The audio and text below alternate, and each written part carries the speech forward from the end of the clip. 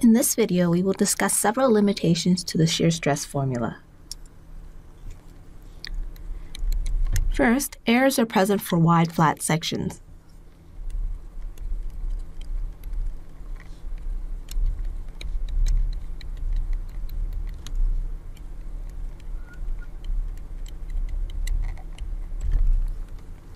This is because the stress calculated from the shear formula is an estimate. It is assumed to be constant over the width of the cross-section and varies along the height only.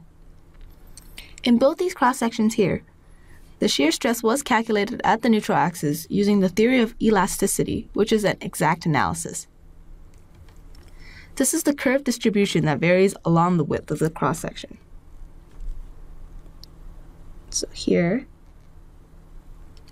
in comparison, we have the shear stress formula here, tau max, which points to the dotted line, which shows a constant distribution calculated across the width of the cross-section.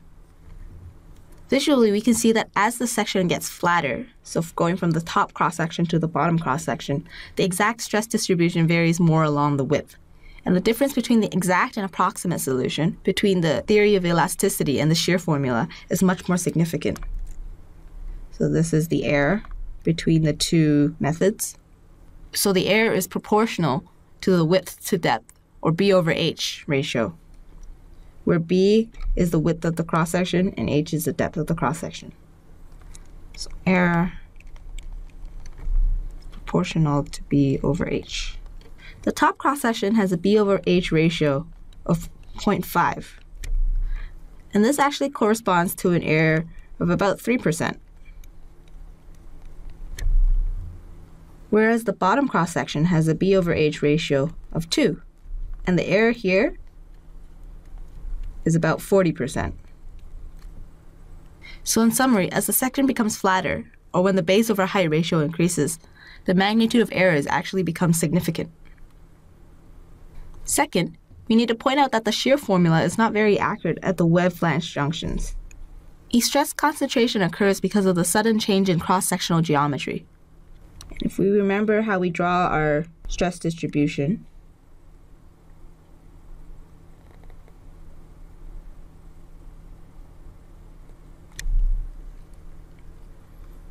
a jump occurs at the web flange interface. Fortunately, we usually design for the average maximum shear stress, tau max, at the neutral axis, and are not too concerned with the stress at the web flange interfaces. In fact, at the neutral axis where we calculate the stress over the web has a very small width to height ratio. So it has a small B over H.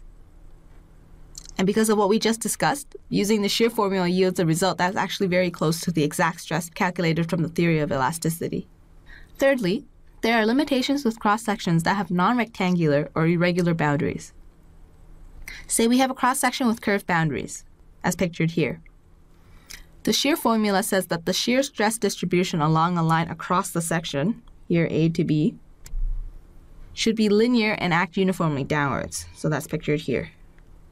If we take an element from the curved edge, see here in figure C, we know that the longitudinal stress component on the surface, called tau prime, should be equal to 0 because it's a free surface.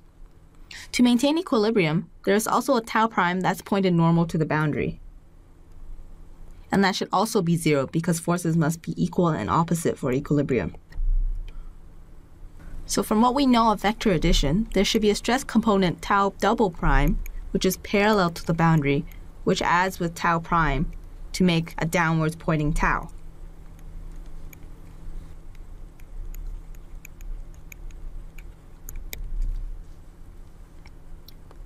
We know that tau prime is 0, so the shear stress must be directed tangent to the boundary in the form of tau double prime.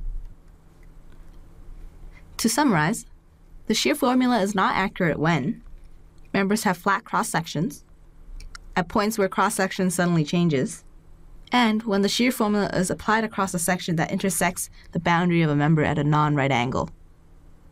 In these cases, we should use advanced methods such as the theory of elasticity.